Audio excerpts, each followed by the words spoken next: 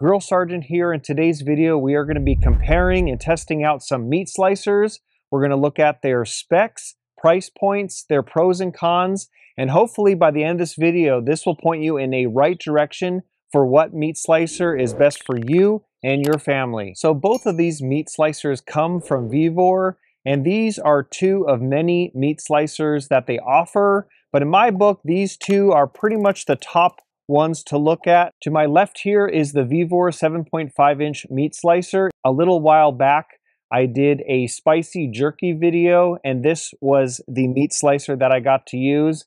And this handled and did the job very, very well. But today we are going to try something that is brand new to me, and it is their commercial line. It is their 10-inch meat slicer. Even though they're somewhat similar in that they're both meat slicers, that's pretty much where they split up. And then the features are going to be dependent on what you're actually looking for in a meat slicer. One of the features I love most about the 7.5-inch meat slicer, when you're done using it, it gets extremely compact for easy storage. The glide of the meat slicer, you can take out.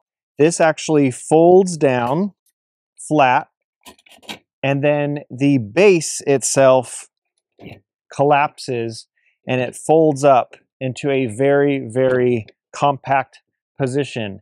That is game-changing for me because I do not have a lot of space in my kitchen. So if something can be compact to this size, it is very easy to store away. You do also get a serrated bread blade as well, along with the meat slicing blade. But if you have the room, the commercial line might be the option to look at.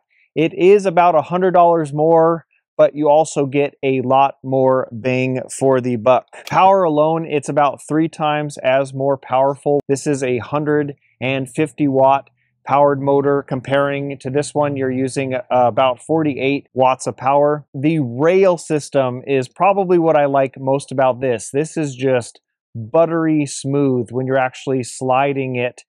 Whereas this one, I mean, it gets the job done, but the rail system on this, it's night and day different. Only part of the blade here is actually exposed. And what I realized on the other one, you pretty much had the full blade that was spinning. So when you'd actually take your meat and start slicing it, sometimes the meat itself would stick to the blade and want to turn on you.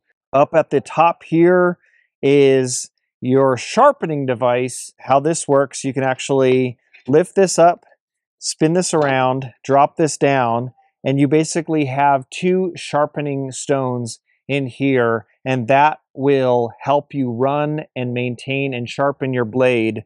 That is pretty cool. When you're done using that, it folds up and out of the way. Down here you have this knob, and this will actually be the blade depth, and it goes all the way from 0 to 12. You know, this can do pretty much all the way up to 1/2-inch steaks, and then you can get it down as thin as you like your deli meat sliced. Down at the base, you actually have 4 rubberized feet that helps keep its grip. And then over here, you have the start and stop button. On the 7.5-inch meat slicer, you have the on button on the back. All right, let's fire them up and see what they can do. So what I find very impressive is, even though this is 3 times the power, listen to how quiet this is.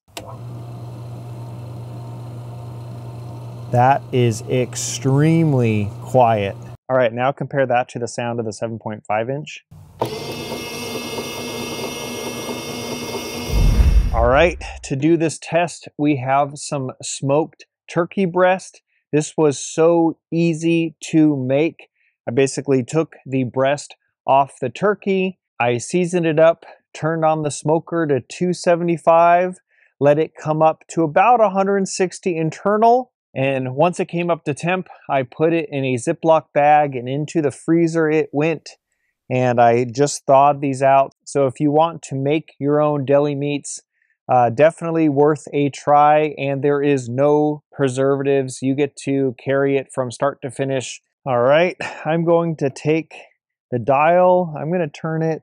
Let's see what we get with 3. I'm gonna take our breast. And what's cool is you have these these meat claws that really stick and help grip. And now we are gonna run it through.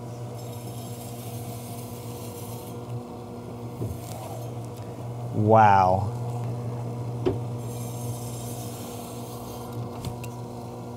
Pretty much like butter. I got to say I am thoroughly impressed right now. This turkey is paper thin and yet so much flavor.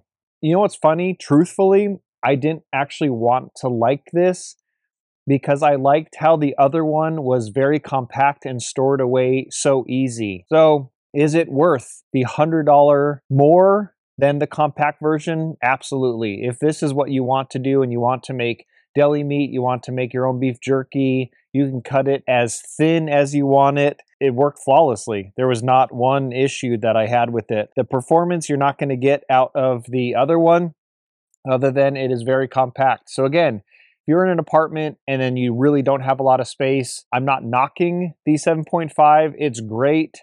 If I've never used this, I wouldn't have anything to compare it to. So I'm kind of stop eating. It's so good. I was gonna use this one to cut up on the other one, but seeing as how good this turned out, I want to give it another go. All right, round two, here we go. Put this down like so.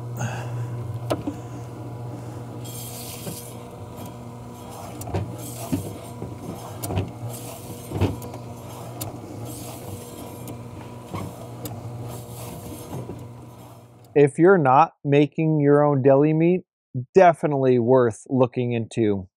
My gosh, this was so easy to smoke, prepare, slice, and it doesn't even compare to what you'd actually get like in the store already pre-packaged. If you were interested in checking out any of the VEVOR meat slicers, they did give you guys a discount code. So VEVOR Sale 5 will get you 5% off on your order. I will put all that information in the product description. Before I end this video, I am going to take this inside and clean it, and then I will give you my final thoughts.